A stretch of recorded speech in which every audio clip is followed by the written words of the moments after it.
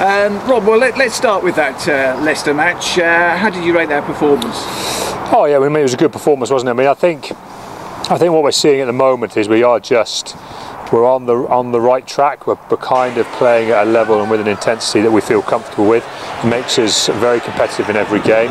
And to be fair, you know, it's not just been the last 2 or 3 weeks we've seen that, or our last block of 4 or 5 Premiership games. It's been pretty much since that Clermont game. You look at all our, like, as I've said before, I've said numerous times now, you look at our performances at Ulster, against Bath at home, you know, week by week, we haven't won every game, but our level of performance has been pretty high and we've been competitive every single game. And that's what you have to aim for. That's probably the key quality we always back ourselves with, that whoever we play and wherever we play and whatever we do, we're very, very competitive. And that's what it feels like now. And I think the Leicester game was a perfect example. I think we were competitive in every area of the field, you know, on both sides of the ball.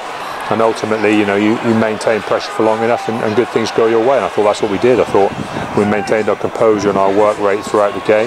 And in a lot of ways, that created a lot of the positive things that we took out of the game.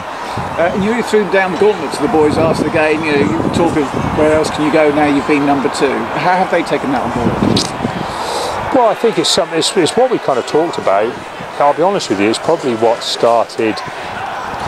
I'm not going to say our comeback, so to speak, because I don't think we were ever really in that bad a place. We were still getting some decent results, but I think it's what's been a bit of a mindset and a driver forward since the Clermont game. I think the trouble is what you have to look back on. We had a fantastic season last year, finished second, best thing the club have ever done, and I'm not saying we rest on our laurels because that sounds ridiculous because we hadn't won anything, but I think we kind of did. I think we kind of drew breath and kind of went, "Oh, good year, lads." And actually, did we ever then stop and go, right, well, if you've become in the final of a Premiership, what do you do next? And actually, you've got to set yourself a whole new set of challenges, a whole new set of targets, and think about things a little bit differently, because the thing that we've got to achieve in the Premiership now, obviously we want to be a consistent top 6 side, we want to get in the top 4 as much as we can, we want to play in the Champions Cup, but ultimately the next step up for us is winning the Premiership. And maybe we were a little afraid of talking about what it would take to win the Premiership, because if you talk about winning the Premiership, someone's always there to knock you down. You know, there's 11 other clubs and only one team can win it. But I think we feel a little bit more comfortable talking about what is needed from us to be up and around there, to be competitive at the end of the year. And one of the things we talked about before the Leicester game was, if you want to be in any final, you've got to be in the top 4. The other thing is that once you get in the top 4, it's in your hands. And those are the things we felt comfortable with talking about before the game. That once we drive ourselves in the top 4, it's back in our hands now whether we ever get to a final again for this season.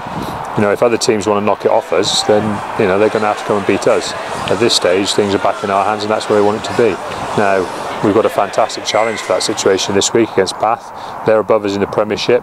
Whoever wins will feel pretty good about themselves in the new year. I mean, to be fair, both teams will probably feel pretty good about where they stand in the league position by the end of the season, end of the year anyway.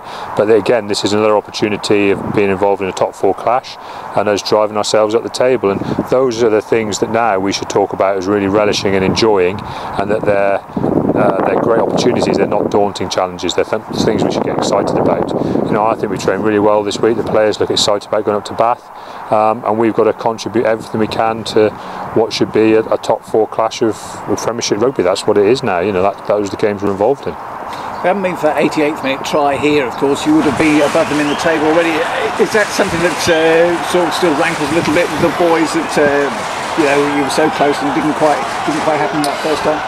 Well, yes and no. I mean, as I said, it was probably the week before at Ulster away where we really kind of looked at ourselves in the mirror and said, come on, what are we really doing this season? What do we really want to try and achieve? How hard are we going to work for things? And I actually think the Bath game, it was a pretty big performance from us. We did make a couple of mistakes kind of late in the game that probably on review, I know the guys looked around and kind of said, how did we let that slip away? But the reality is, you know, Bath had to come here and win a tough game of Premiership rugby away from home, and they did enough to win it. And that's kind of the way I look at it. And sometimes it comes very late in the game. Sometimes it can come from 1 or 2 things that you make go your way. Bath made that happen in those last few minutes, as far as I'm concerned. You know, they won a penalty just after a scrum here on halfway, which was our put-in. They got field position, they kept us under some pressure, and then although we fought really well and made them play the ball away, they then kept the ball on the edge of our 22 until they forced a score an opportunity. You know, should we have finished tackles? Yes. Should we have scrummaged better on the halfway line? Yes. You know, there's so many questions you can answer yourselves, but ultimately, you know, that's what happens in every game. Every try you score and every bit of pressure you create, you know, you're trying to create an issue for the opposition, and sometimes they break and sometimes they don't, and that's what the battle will be at Bath. You know, can we create enough pressure to create some breaks in what Bath want to do? Can they create enough pressure on us to create some breaks in what we want to do? And you know, that's what big games of rugby are all settled on. Video obviously is very much a part of modern rugby these days. What have you been looking at this week? Have you looked back at that Bath match from here, and what other games of theirs have you looked at? We have had a little bit of a look at it because it is in terms of Premiership games, it's not that long ago. Obviously, you know, Bath have made some chops and changes through their Challenge Cup campaign. So although some of those games are worth looking at, not all of them are. And so actually, as you said, you know, that Premiership game is not that long ago in terms of, you know, Premiership rounds. So we have had a brief look at it. Obviously, you do get some idea potentially of what may work against Bath and what they may look to bring against us. But really, you know, your big focus this time of year, especially maybe in short training weeks and with fast turnarounds, is really, I mean, what can you improve on yourselves and what can you drive forward from week to week, and how do you recover the guys back to getting mentally and physically fresh. So we spent a fair bit of time on that, and as I said, the way the guys have trained today, I mean, it's been a beautiful day here today. They've run around the sun. We look fresh, we look excited, we look ready to go. We've had a positive result over Christmas. The guys have had a couple of days off. And for me, it's like I say, it's about getting excited about going and playing in a really big game of Premiership rugby. These top four clashes are what big seasons are all about. You know, this is where you desire to be, and once you get there, you fight tooth and nail to stay there. Two more tries for the Tank, of course, on Saturday. Does he continue to surprise you?